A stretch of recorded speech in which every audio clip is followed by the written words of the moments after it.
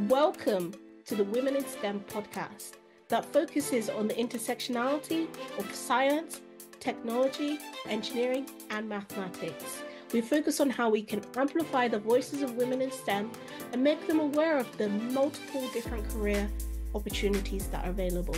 Today, we're thrilled to have Julie, Field CTO at Tableau, joining us to discuss the exciting world of AI and analytics. Julie is a seasoned professional with a wealth of experience in the tech industry. In this episode, we'll be delving into Julie's journey into the tech industry and her passion for AI, the challenges and rewards of being a woman in tech, the future of AI and its potential to revolutionize business. Join us as we explore this topic and gain valuable insight from one of the world's leading experts in the field. Welcome to the Women in STEM podcast. Can you please introduce yourself and tell us a bit more about yourself? Hello, my name is Julie Coyette. I work as Field CTO at Tableau, which is part of Salesforce. So I'm passionate about data and AI since I was at university actually nearly 20 years ago. And outside of work, I live in the mountains and I have two daughters aged 6 and 9. Wow, that was a great introduction. We've already met before in person at a couple of tech events in Switzerland, and I really felt inspired by hearing some of your workshops that you did. And we also had a chance to do kind of like an in-person interview, but I felt like doing this podcast would be great for those who actually weren't there in person. So can you please share a bit more about your journey and what initially drew you to specializing in AI and analytics? Yes, sure. So I studied management sciences at university together with statistics. And back then, my favorite courses were econometrics and programming, Java programming. And back then, there was no specific data science course at the time. But I was quite good with numbers and with coding. So my teacher really encouraged me to focus my master thesis on what was then called data mining. And so as part of my thesis, I worked as an intern at a bank in Belgium where I was building an algorithm to predict the customer next purchase of financial products. So based basically on the past purchases made at the bank, what was the best next purchase he will make at the bank. And so my head of internship back then, she was running the bank's customer insight department, and she was a true inspiration. So she gave me this really great book called Scoring Points, How Tesco Continues to Win Customer Loyalty. And I was actually blown away by this book because it really explained how Tesco loyalty program works and basically how they became number one in the market, way ahead of their competitors, but thanks to AI, thanks to data and to analytics. So I really wanted to work there and I applied for the graduate program. And so that's how I moved to London to start my career in data. And I don't know if you've heard before the expression data is the new oil. No, I It was haven't actually heard of that. No, so data is a new one. It's quite an old expression that was coined for the first time back, I think, in 2004 or 6 by Clive Humby, who was my former CEO. And he was a founder of dunnhumby, the company behind Tesco loyalty card. And what he meant by data is the new oil is that, of course, like oil, data is valuable, right? But he said that, of course, if unrefined, it cannot really be used. So it has to be changed into something like gas, plastic, or chemicals, etc., really to create a valuable entity and to drive a profitable activity from it. And basically, data is to be as well broken down and analyzed for it to get value. You need to get insights out of the data to get full value from your data, basically. And that's the analogy he made. Basically, as a data scientist, what I really loved is really the type of very varied and deep work that you need to be data scientist. Well, you first need to be good with numbers, right? You need to be quite good at programming. Of course, it may change quite a lot with generative AI, but we will come to that later. And you also need to be focused on the business value of what you are building. And so I really loved it because it was really creative, but as well very structured and methodic. So I got to work on really impactful projects there, harnessing my curiosity, and yeah, that was great back then. Great. And you know, you've had over 15 years of career. It sounds like you're very well experienced. Are there any particular highlights from specific projects that you've worked on that have been particularly impactful or kind of like stood out to you? Yes, I have a few. So first, at Tesco, one of the most impactful projects I worked on was actually to rebuild Tesco's main customer segmentation called the lifestyle. So basically, it groups customer together based on the type of products that people buy in store and online. And so we had about back then 16 million customers with a loyalty card. The loyalty card was called Club Card, and it meant that we had really a huge amount of data to analyze and gain insights from. And so what we did at Tesco, we created an algorithm that is called Rolling Ball, which would basically flag all of the products and give them a score based on how similar they are from each other. And so we created those lifestyle dimensions from that. And we scored then each customer against this lifestyle dimension to segment each customer. So that, for example, if you only bought mainly spices, fresh herbs, raw fish and meat, you would be put automatically in the finer foods segment.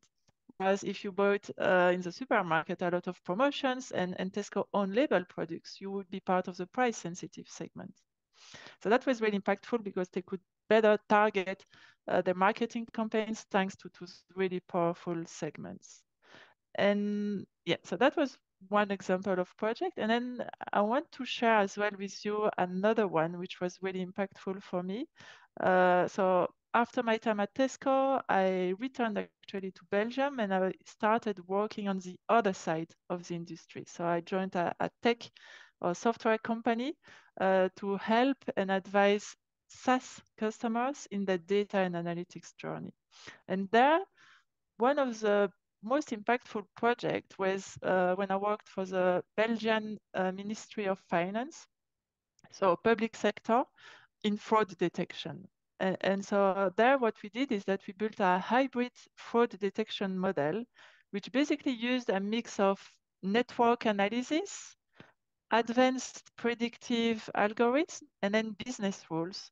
And by using a combination of those techniques, this model was actually so good at predicting fraudster company that we actually eradicated completely this type of complex tax fraud. And so it really saved millions of euros every year to the Belgian government. And then it got scaled up to Europe. And you can really see the value of analytics and data science. Really, they're working on impactful projects like this one. Wow, that sounds like so cool. As a field CTO at Tableau, like what is your day-to-day role involve and how do you help contribute to Tableau's visions for the customer and contributing to the advancement of AI within the company? Yes, great question. So, as Field CTO at Tableau, I really focus on bridging the gap between technology and the needs of our customer. So, I leverage the AI expertise I got working closely with the product team or product team to provide customer feedback so that we create new AI capabilities that really reflect what our customer needs today in the market. So I really stay ahead of the new AI trends that are coming. I try to identify innovative use case for AI within the Tableau platform. And then as well, on a daily basis, I engage with strategic customers to really understand their needs and demonstrate how Tableau can really solve their business challenges. So I also create some assets that can be used strategically to really elevate and scale our messaging across the organization. And given your extensive experience, what are some of the major trends that you are forecasting that you see that are going to be shaping the future of data analytics in, let's say, the next 5 to 10 years? And what do you think these advancements in AI will influence these trends? And how can businesses leverage? Yeah, great question. So first, without AI, I have to re-emphasize one thing first. So I believe it's really important to realize that analytics today is actually far from being commoditized. So I hear very often in the data community that analytics is a commodity, but actually it's not at all. So analytics is not only about creating charts or visualizations. Of course, creating charts is probably commoditized. There are many tools available out there that allows you to create charts quite easily. But creating charts is a vehicle to understand data. And it's actually a very small part of analytics. What is analytics? So analytics is really about extracting actionable insights from raw data to make informed decisions and to optimize processes or drive business results. And actually, this requires a lot more than just creating charts. It's really a tiny little bit of it. It requires more than just translating a question into a chart as well, or building beautiful dashboards. It requires really change, complete change in the organization. And so basically, analytics is really meant to make not some people, but every person in an organization smarter. And we need to adapt to different persona because different persona require different data experience based on their skills, on their expertise, etc. And so to really succeed and to become fully data-driven, an organization really needs three key elements. They need people, they need process, and they need technology. And they need the three in combination. So technology alone won't work. You need to put the right people and the right process in place as well. But what technology will enable you is really to lower the barrier to entry so that organizations are really not dependent on a centralized data hub and everyone really feels empowered to take data-driven decisions. So technology really makes the process simpler by providing this governed self-service at scale, because governance is really key if you want to deploy self-service at scale. So analytics is not just about creating more charts or dashboards, as I said it. It's really about transforming the organization, right, to empower the right people with the right insights at the right time. And if I can add as well, in the right flow of work as well. Fostering really this culture of data-driven decision-making. And actually today, this is not commoditized at all. So now let's go back to your question that you just asked, because I didn't answer it fully. How do we enable this data culture and what are the big trends that are coming, right? Well, of course, I think AI will play a huge role in the future of analytics. And I actually see two different roles of AI for data and analytics. The first role of AI, which has been actually around for a long time, with other AI techniques, apart from generative AI, which existed for a very long time. Techniques like pattern recognition, predictive AI. So the huge value there of analytics with AI is to extract meaningful insights from data. For example, calculating scores and predictions from historical data to make more proactive decisions. And second, and this is a new role of AI, and particularly with generative AI, is that it will completely revolutionize the way people engage with data, because it will lower completely the barrier to entry even further by enabling basically everyone to talk to the data in natural languages. And so, for example, at Tableau, we are launching Einstein Copilot, which is a generative AI-powered assistant really designed to accelerate your data analysis by automating all of the tasks that you would do today, like data preparation, data exploration, and some governance tasks. So it really enhances your productivity allowing users to really ask natural language questions, all, of course, while maintaining data privacy and security. So it makes it basically easier for experienced analysts, but as well novice users, to derive meaningful insights quickly and efficiently. And another big thing we brought to the market at Tableau to help with this as well is this new unique data experience that is called Tableau Pulse, data-driven decision making for anyone. So it's really it's a new solution that is powered by AI that will basically allow you to have a cockpit view of the key metrics and KPIs that you care about on the go from your mobile or embedded in any application in your flow of work. And it will bring up basically the relevant insights about any changes into those metrics year on year, year to date, so that you also understand why and what you should do about that.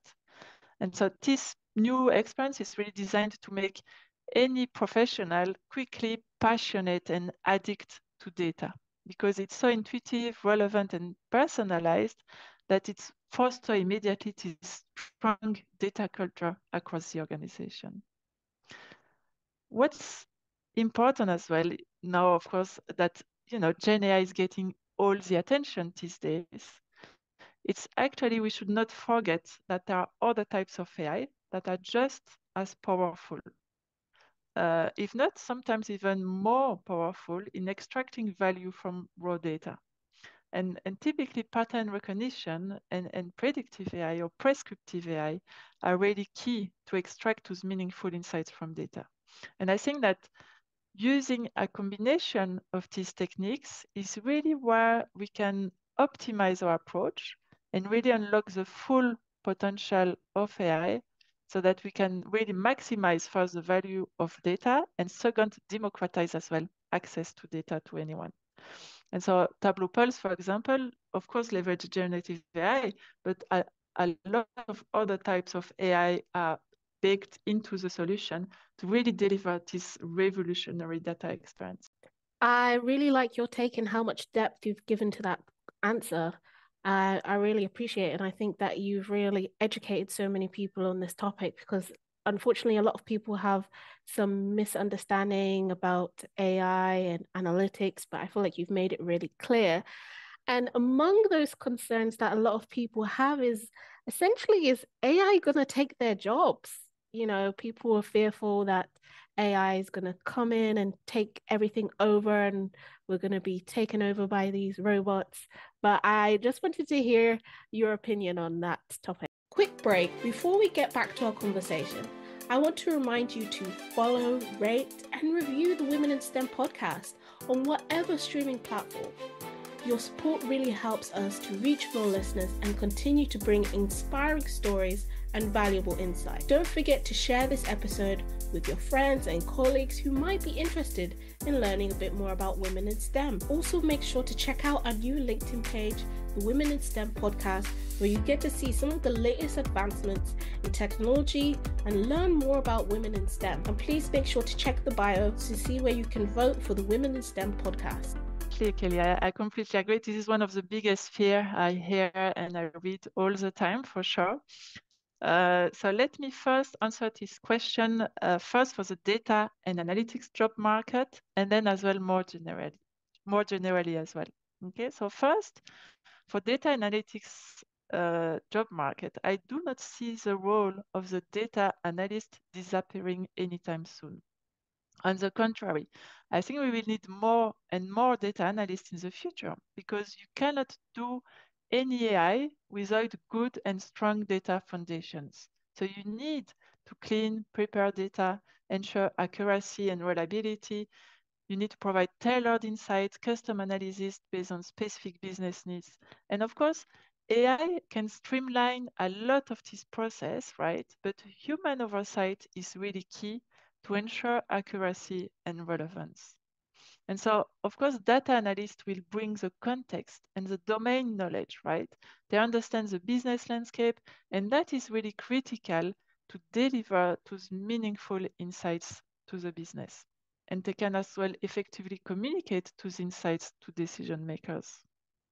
So of course, it will play a big role there, but I think it will enhance the role of data analysts and not replace them. So analysts should leverage AI tools to enhance their skills and efficiency exponentially, and you need good data to do good AI for sure. And now let me talk about that more broadly. So I believe that the true benefits of generative AI can only be realized through human creativity and innovation. So Gen AI ability to automate many tasks really, of course, boosts productivity, and it enables deeper exploration in specific area. So it really fosters this huge innovation. But what AI does is basically handling a lot of repetitive tasks, right? Gen AI allows humans to focus then on really more challenging, strong value-added activities.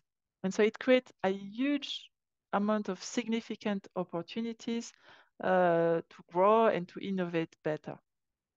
And so many thought leaders and industry experts have coined the phrase, well, AI won't replace jobs, but it will replace people who don't adapt to AI. And I think I agree kind of with this, because this phrase really highlights that Gen AI enhances productivity and innovation, and basically those people who embrace it will actually outperform those who resist these advancements. So I think it's quite important to have this in mind and to adapt to this new technology that is growing at a huge pace, because it's here to stay and to change completely the job market. So you need to leverage it to your advantage. I feel like you've definitely made some great points as to the fact that people need to learn how to leverage AI, and coached and advised strategic customers on their data and AI journey.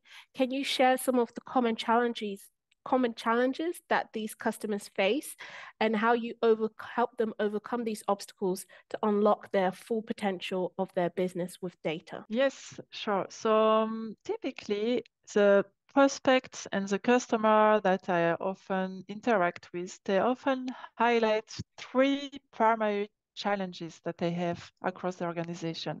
So the first one is data silos. So many organizations still struggle today with fragmented data that is stored across lots of different systems. On average, I think it's like 1,000 different systems in an organization, which really hinder this unified view of the data.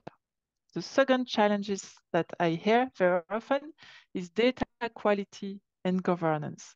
So ensuring data accuracy, consistency, and of course, governance with the right permissions is really crucial, so that you can leverage and deploy this self-service analytics.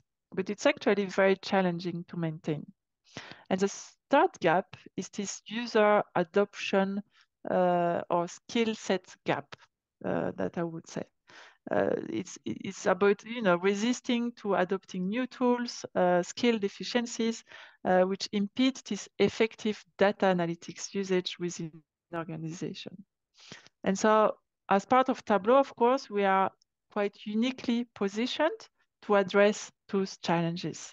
So what we do is that we really collaborate closely with customers to help them leverage the Tableau platform to overcome all of those challenges, implementing solution catalog, right? To provide a consistent and business-friendly view of the data across the organization, or flexible permission system, row-level security, data certification process to really enhance governance. Of course, we encourage them to leverage Tableau Prep to clean their data with confidence and have reassurance on the quality of their data. Of course, Tableau as well provides this tailored data experience for any kind of persona. For example, analysts would freely explore data themselves, right, by drag and dropping or by asking questions to Einstein Copilot. Business users would want, for example, to access directly at dashboards and interact with the insights from the dashboard. While probably leaders or frontline workers, they could benefit just from relevant metrics integrated into their workflow using Tableau Pulse. And so by enabling basically everyone with data, we can overcome this user adoption challenge and create this data culture, which is actually key to become fully data-driven. I feel like we're learning so much about Tableau and like how extensive and how useful it can be for the customers, which is really interesting to learn about. As a successful woman in tech, you've likely faced some unique challenges. Could you share some of the obstacles you've encountered and how you overcame them? And what strategic mindset or shift kind of help you to navigate those challenges? Yes, great question, tough question as well. To be fully transparent, the biggest challenge that I faced and that I actually continue to face every day is actually public speaking. I'm quite sensitive, I think, person, and so my emotions really show externally when I speak, whenever I present publicly, so those emotions come to the surface. So basically, public speaking, it has always been my biggest fear. And I've actually recently chosen to embrace it. And now I view each opportunity to speak as an experiment to learn from it. And so what I did to overcome this challenge is that I'm currently enrolled since a few months on this in-depth coaching program. And this program really delves into rather than focusing on the symptoms, right, of my fear, it focuses on the root cause of this fear. So it's really looking at what is your identity, what are my core values, what are my core beliefs or limiting beliefs as well, and basically how to align my role with my core values to really better connect with the message that I want to bring during those presentations and public speaking engagement. So it's been quite a tough journey, but yeah, the new thing is that I embrace now and accept this adrenaline kick that I have at the start of every presentation, and I see now this adrenaline kick as a tool actually to be more focused, and I accept it as it is. And another crucial lesson that I learned from this journey and this coaching program is basically that my self-worth is not really dependent on others' opinions. And that's quite key because I'm now learning not to seek external validation, but actually to find this validation internally within myself. And so this real shift in mindset, it's really what helped me to remove my fear of being judged, and it allows me to present more confidently because I'm less scared of the judgment from external audience. Another big challenge that I face, particularly, because I'm a mother with 2 young children, and of course, it's one of my core values as well, is to maintain a balance between work, family, and personal life. And of course, it's for sure really tough as well, but I have made this a priority. So that means each week I really organize my schedule, my work schedule, to ensure that I spend quality time with my kids and husband, and I take time for myself as well. Because I love mountain sport. I do some trail running, I do skiing, hiking, mountain biking. And so what I do is I make it a point to really engage in at least one of these activities every week, either with friends or on my own or with my husband. And this approach actually is what helps me to stay balanced. And it's actually, I realize it's actually crucial to keep my brain focused at work, because I notice when I don't exercise enough during the week, I'm actually not as productive at work as well. I really appreciate your transparency with the unique challenges that you faced. I feel like a lot of people can relate to those challenges, and they might even be in different industries or different industries within the tech industry. And I'm sure by listening to this interview, they've really gained a lot of inspiration, and so much inspiration that they are considering getting into AI or data analytics. Do you have any advice that you can give them? Are there any specific skills or networks that they should be looking for? It can be very overwhelming. So I was just wondering if you could offer some advice.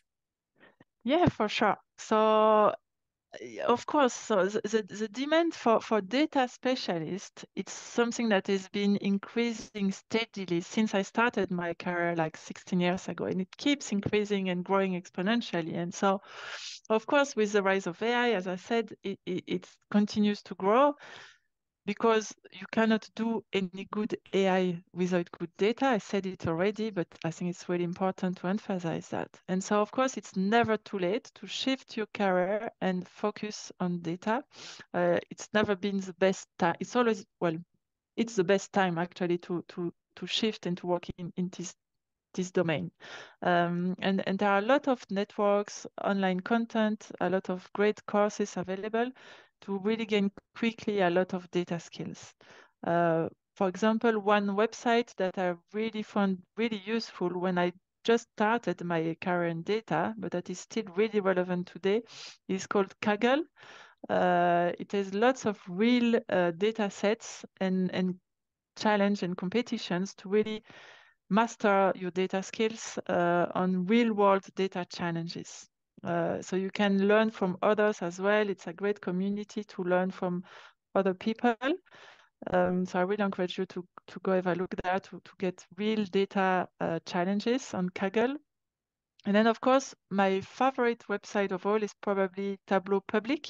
If you don't know it yet, Tableau Public hosts over 9 million dashboards on lots of different topics, and it's powered and published by this huge data farm community, the biggest community, data community in the world, behind Tableau adoption. And it really fostered this kind of inspiration, because you can learn from those data farm people publishing great dashboards on any kind of subjects, whether it's personal, sport, politics, ecological, business, of course. And you can just look at those dashboards, download them for yourself, learn from that dashboard to see how it was built, leverage it with your own data. So it's a great way to learn and to get experience with data. And on top of that, this community, they organize as well local Tableau user groups to really provide the opportunity for anyone basically to enhance your analytics skills and to share different use cases that you work on. So I really encourage anyone to attend one of those local events. There are some in French Switzerland as well. If you're looking to improve your skills and really network with other data rockstar, as I like to call them. And so it's quite important to learn continuously, of course, when you want to start or continue your data and analytics journey, because the field of AI data and analytics is constantly evolving. And particularly with AI, it's really important to stay up to date with the latest trends, the latest technology. I feel like every month there's a new algorithm on generative AI, a better model, a better everything, and the pace is clearly mind blowing. I mean, and we need to keep up with that and understand and read white papers and read about thought leaders, etc. on that domain.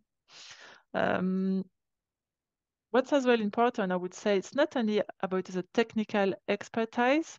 I think as important as the technical expertise is all of the soft skills that you may have from previous positions. It's really important. It's quite important to be a good communicator, to be able to communicate complex things to a large audience. You need to have some problem-solving skills. You need to be great at teamwork as well, because data and analytics is a collaborative effort, and you should leverage cross-team collaboration to produce better insights and better value for anyone. Then, so as part of Tableau, we are as well dedicated to bridging this data skills gap, because there is still a big gap in terms of data skills. So that's why we've committed a few years ago to empower 10 million individuals with data skills by 2027. And so as part of this initiative, we are offering free licenses to all students worldwide. And so this has been the case for many, many years, and it will always be the case. So if you are a student, you can use Tableau for free. We have free e-learning as well through Trailhead. Trailhead is a part of Salesforce. It's a place where anyone can improve their skills in tech and across Salesforce platform. You can do that for free from anywhere, and you can earn really globally recognized credentials for careers in the Tableau and Salesforce ecosystem. I also encourage to go through official certifications from technology vendors. Of course, Tableau is great certifications that you can take officially, but you have other great technology like Amazon, Google, etc., which and Snowflake and lots of other great technology which helps you and provides you with some certifications. Databricks as well and Dataiku for AI are great technology vendors that you can train on and then take official certification to add to your CV. And then to conclude, I think there's a great expression that I took from Audrey Hepburn, and she says, "Nothing is impossible. The word itself says I'm possible." Have you heard that, Kelly, before? Yes, I have. That's a good quote. Yeah, I really like that one. I think it's a great reminder that actually anything is possible, right? You just need to be determined to have the right beliefs and be, of course, perseverant, and then you will be able to overcome any obstacle and yeah, do great things like shifting your career in data and analytics. As you may have heard at the beginning of the podcast, I mentioned that me and Julie have actually met before in the past, and that we recently both attended the Women in Big Data event where I was hosting and I was interviewing her. And I actually had some of the attendees approach me whilst at the event asking me about getting a job in Switzerland. And they were actually wanting to get your perspective and wanted to know if you had any advice for specifically getting into the tech industry in Switzerland. Yeah, for sure. So Switzerland is a really great place to work, and it's actually home to many tech companies. And as well, it's very often the headquarters of many global organizations. So it really offers a fantastic opportunities in the job market in data analytics and AI. And so, of course, despite its small size, it's got a huge tech community which makes it actually easy to network and connect across organizations. So I highly encourage to take advantage of those networking events. It's really crucial to make connections and find job opportunities in the Swiss tech industry. Some of the great events in the Romandy region are, of course, Women in Big Data, where we met Kelly, which will reunite quite often during the year. Another great one is Women in Data Science. They reunite once a year around March, and it's really a great event to go to learn from industry experts and to network. I also have heard of the Women in Tech, even so I didn't participate here yet, but they do as well lots of great meetup in Switzerland. Some local data consultancy firms also organize great data events. For example, one that I work with as well is Argusa, which is based in Lausanne. They organize frequent thematic events on, for example, data governance, data analytics, data and AI, and it's always open and free to anyone. And they organize as well data challenges, data school. So yeah, great events to attend. I also highly encourage anyone to attend the Salesforce World Tour. This is happening once a year in Switzerland, in Zurich, sometimes in Lausanne as well. A great way to network with tech companies and customers as well, leveraging Salesforce ecosystem. Looking ahead, what excites you most about the future of AI? Well, I would say that we are at a really significant turning point today with AI and generative AI. So it makes it a huge, incredibly exciting time to be working in data and analytics. I said it already, but the pace of innovation is really increasing exponentially. And so it allows us to automate tasks that are complex or boring, to uncover insights faster, and to really focus our time on strategic activities.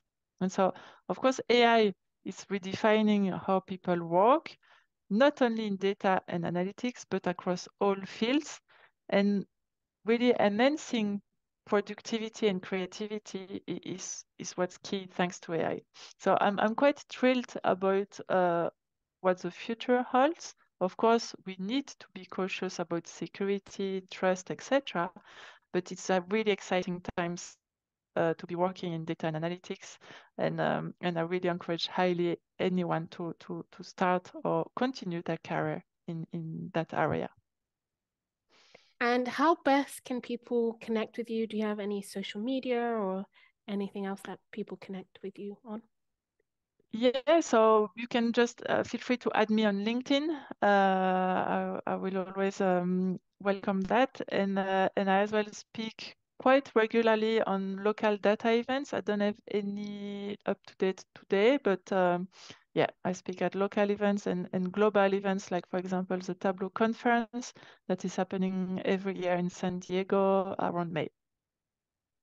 Great. I'll make sure to put your information in the description of the podcast. Thank you so much for your time, and thank you for all the great quotes that you've used and the analogies. I feel like you've really helped paint a picture of the future of AI and the usage of analytics and why it's so important. So thank you so much for your time. Thank you so much, Kelly. It was really, really nice. Thank you, Julie, for joining us today and sharing your valuable insight. Your passion for AI and your commitment to empowering women in STEM is truly inspiring. Listeners, if you've enjoyed this episode, please make sure to subscribe to this podcast on your favorite streaming platform, leave a review and rating to help us reach more listeners, and follow our social medias, the latest updates and behind the scene content. Join us next week for another exciting episode. And until then, keep exploring the world of STEM and empowering women in STEM.